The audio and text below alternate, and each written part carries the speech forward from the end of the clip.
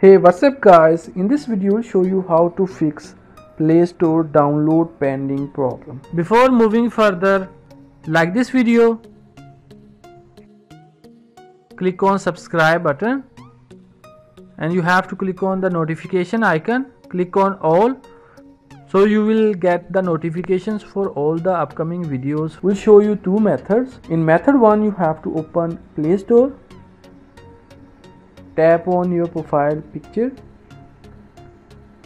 tap on settings, tap on general, tap on account and device preferences, scroll down, tap on clear device search history,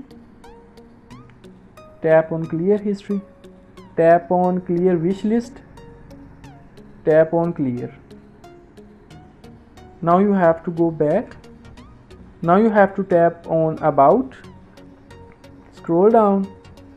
Here you will see Play Store version and option update Play Store. Tap on it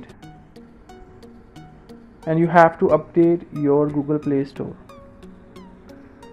Go back, tap on network preferences, tap on app download preference and then tap over any network. Tap on done, tap on auto updates apps, tap on do not auto update apps and you have to go back. Now we show you method 2. For this one you have to go to your phone settings, scroll down, tap on apps, scroll down,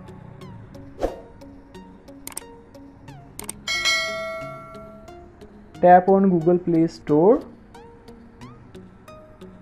tap on Force Stop, tap on OK, tap on Storage, tap on Clear Cache, tap on Clear Data, tap on OK, minimize this one. Now you have to open Play Store. Now you have to type the application that you want to download.